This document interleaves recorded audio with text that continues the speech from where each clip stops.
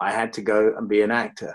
So at that point, and I think I must have been about 26, I chucked it all in and headed to a repertory theatre company called the Court Theatre. And you could basically join this company and learn during the day and rehearse at night, and once a month put on a professional play somewhere.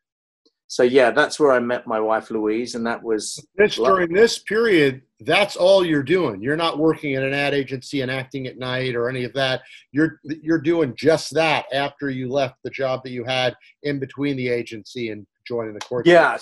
So what happened was Tim was a very dear, and still is a very dear friend of mine, and he ran this company. And he basically said, "You're going to regret this." He said, "You're so good at what you do. You're a born salesman. Why are you throwing this away to become an actor?" And I said, "Tim, I've got to do it. You know, it's something I just got to do." And he said, "Listen, I'll cut you a deal. How many days have you got to do this shit?" And I said, "Well, it's actually Thursday, Friday, Saturday, and Sunday.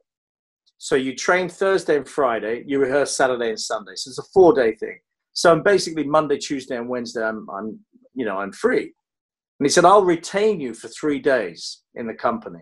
So you carry on handling the business. I'll retain you for 3 days." So I actually, during that period, was working commission only and training as an actor.